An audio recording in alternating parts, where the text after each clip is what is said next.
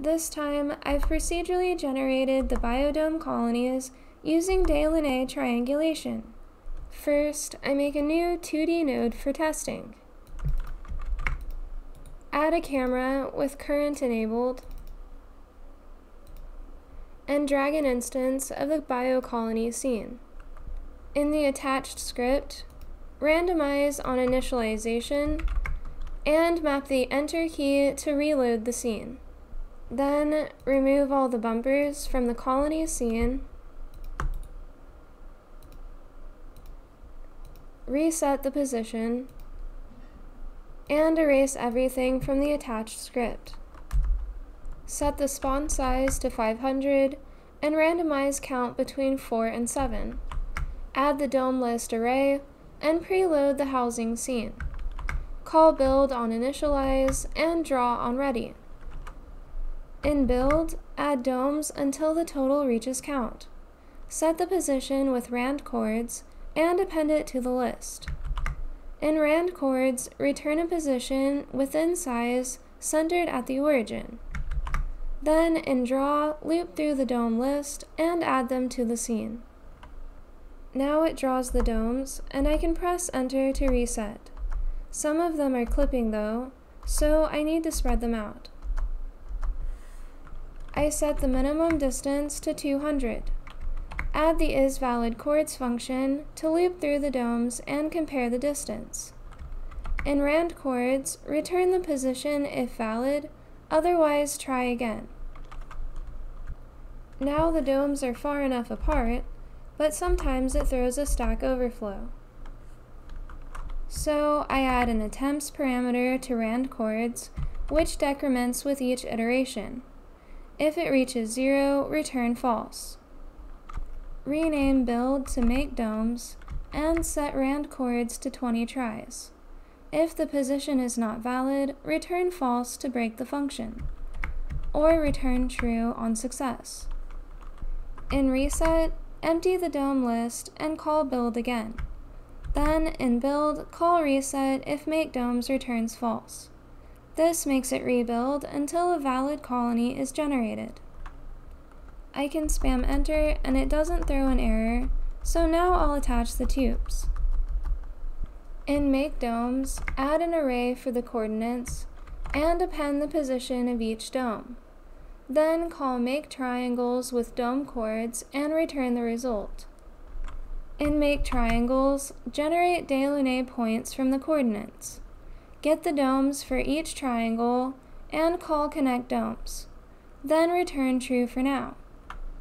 Connect domes loops through all 3, gets the next one in the triangle, and connects dome 1 to dome 2. If a valid tube is returned, append it to the tube list. Add the tube list variable and empty it on reset. Draw the tubes before the domes so the pin joints work later. Then I open the housing dome and attach a new script extending the bumpership base class.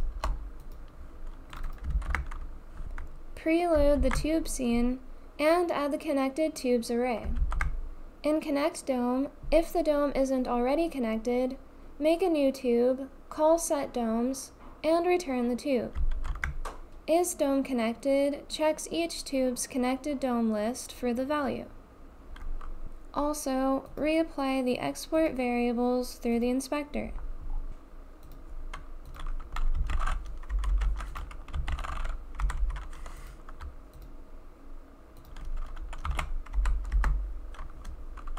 Attach a new script extending bumpership to the tube scene as well. Add the connected domes array. In set domes, append both to the list and add tube to their connected tubes. Then call set endpoints with the dome coordinates. For now, this just sets the position to the points average. I cut down the tube image to 32 pixels wide. Enable the repeat flag and re-import the image. In the tube scene, resize the collision shape.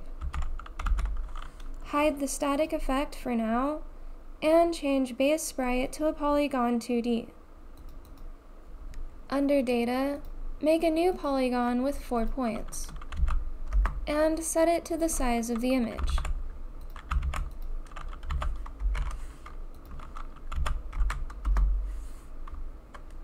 Change the position so it's centered on the origin.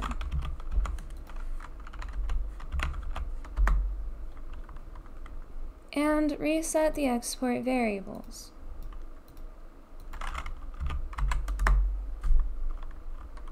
Now it spawns a tube segment at each connection. Set the rotation using direction to converted to angle. Set the length to distance minus 130 so they don't overlap the domes too much. Make the polygon using length and offset by half times -1 to recenter.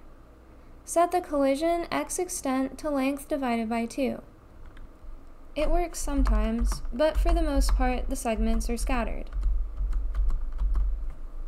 So I enable visible collision shapes under debug to see that all the tubes have the same size hitbox, which is pushing everything around. Enable local to scene on the collision shape resource to fix the problem. Next, I'll add the pin joints. In the dome script, on ready, call the parent ready and make joints. This adds a new pin joint 2D for each connected tube. Set node A to the parent, which is the dome, and node B to the relative tube path. A number is appended to duplicate node names when they enter the tree, so this has to be set after the tubes are drawn. It works for the most part, but sometimes a dome is too close to another tube and it wobbles around. In the colony script, add a triangle coordinates array to the make triangles function, and append the position of each dome. If the triangle is valid, connect the domes, otherwise return false so it can reset. IsValidTriangle calls IsValidAngle for all 3 combinations of points. The built-in angle2 function finds the angle in radians between the origin and the 2 vectors. So in IsValidAngle, subtract the center point from both ends and call angle2. Convert from radians to degrees and find the absolute value. If the angle is less than 25, return false. Now it always generates the colonies correctly. There's still some setup to make it work in-game, but I'll do that next time. I just commented it out from the spawn list for now. Thank you for watching the Derp update, and have a great day.